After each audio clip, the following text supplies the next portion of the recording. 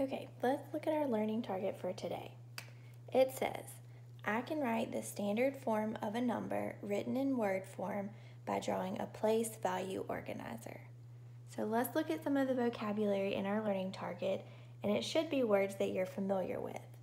So we're asked to write the standard form of the number, and it's going to be written in word form. And we're going to do this by drawing a place value organizer. So we know we're going to be focusing on place value, and you're going to have to be able to draw this organizer on your own. It won't be provided for you. So we're going to change word form to standard form. So let's look at our first example. Our first example says 5,496. So let's first draw our place value organizer.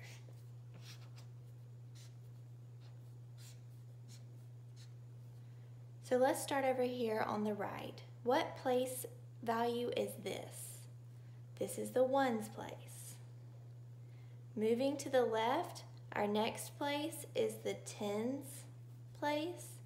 Then we have the hundreds place.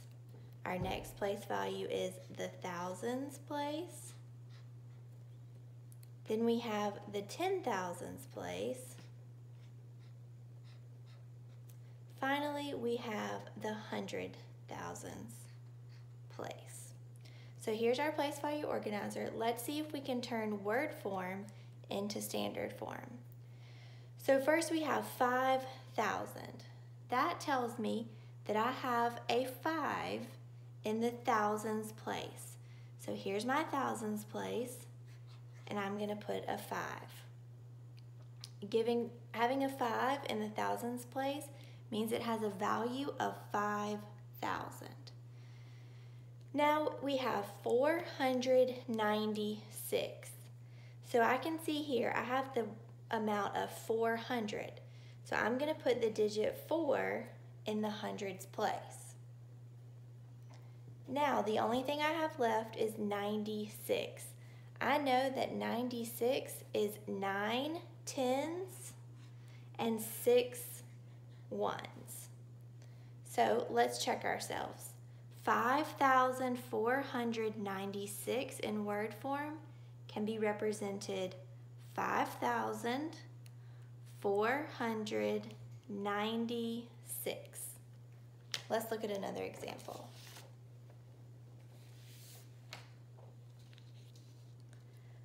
Let's read this example together.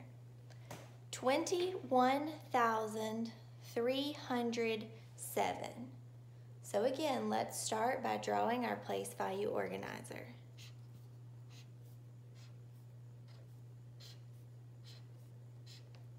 Let's label our places.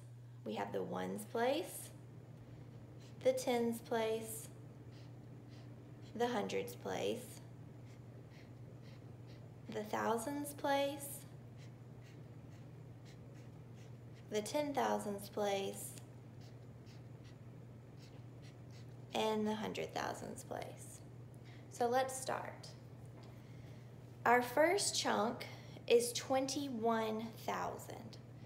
So I know I can't put 2 digits in one place, but I do know that I have 21,000, so that means I have a 2 in the 10,000s place, giving me 20,000, and a 1 in the thousands place, giving me 1,000. This represents our 21,000. The next part, our next chunk, is 307. So that tells me I have a 3 in the hundreds place. So here's my hundreds place, and I'm going to put the digit 3 there. That gives me a value of 300. Now, I see 307. Well, I know if I put a 7 here, that's going to turn into 70. So I know that 7 has to come in the ones place. But what does that mean I need to put here? If we don't have a digit, we need to represent it with a 0. So since we don't have any tens, we put a 0. So let's check ourselves. Our first chunk, we have 21,000, which is represented here for 21,000. Then we have 307, which is represented 307 here. Let's look at one more example. Let's read it together. 800,016. So again, let's draw our place value organizer.